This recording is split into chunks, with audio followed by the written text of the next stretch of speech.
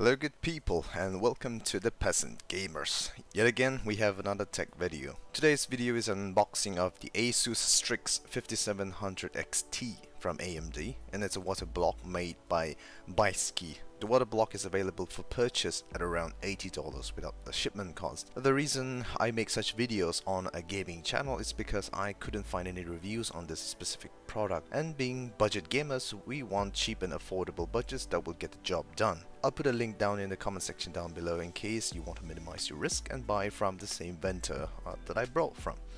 Before we get into the video, however, I have a disclaimer again. This is not a paid or sponsored video at all. This is also not meant to serve as a recommendation or guarantee for the product. If you want to buy this product after watching the video, do so at your own risk, because the nature of such online markets and the plethora of shipping options makes it very hard to give you a solid recommendation. Now then, let's get down to the video.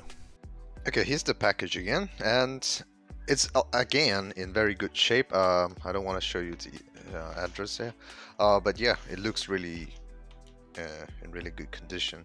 Let's kind of crack it open.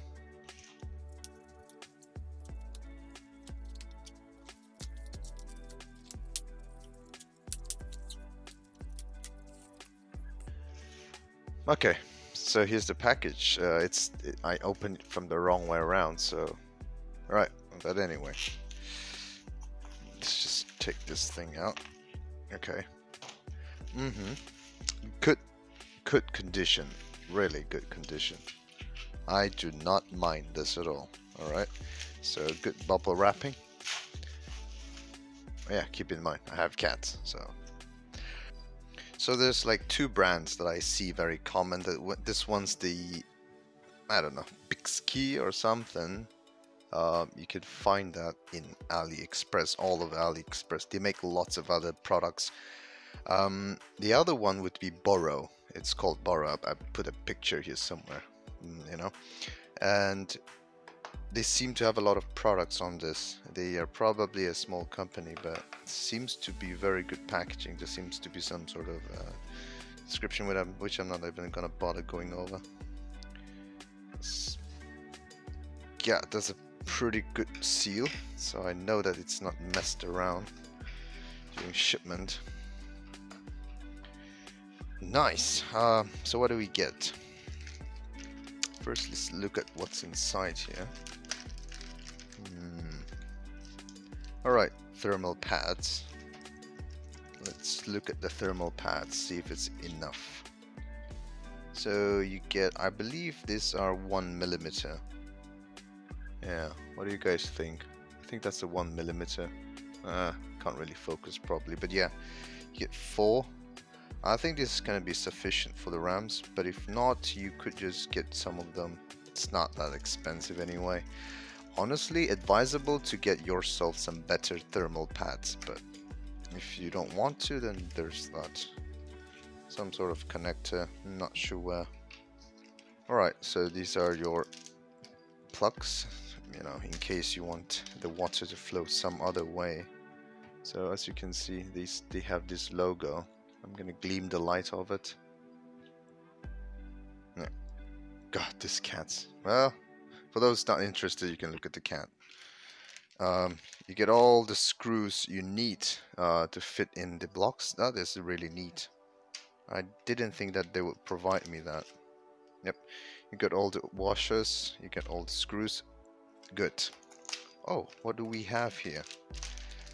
They seem to have an instruction. I like that, because clearly we need an instruction manual, right? Wow, that is elaborate.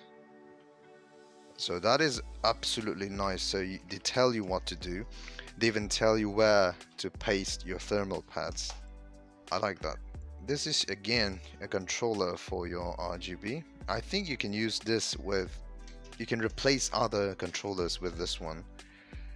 I think every, I don't know, Aliexpress custom water cooling kind of comes with this controller. Every one of them. I've done a review on ASUS cooling water cooling kit, and they came with the same thing. It's just that they have a different, you know, thing on it. But yeah, another controller.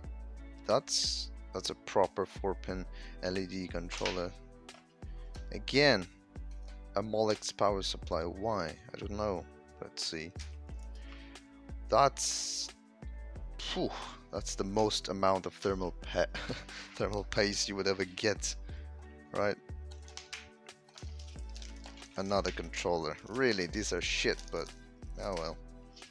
Now this would be your paste applier, because unlike keep in mind, for someone new to these things, unlike a CPU, you have to spread the thermal paste evenly on the chip, on the die of the graphics card, because it doesn't have a heat spreader, so you need to apply it evenly across all the surface. So that's why they give this, you know, pretty neat. Let's look at the actual water block itself. Really nice packaging. You know, it's almost like a graphics card packaging.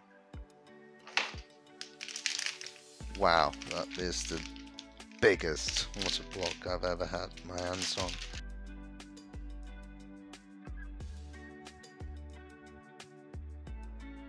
Right. It has a seal on it. Let's open it up. God. It's always a tape. Okay, so let's get this thing out. That's a really big one.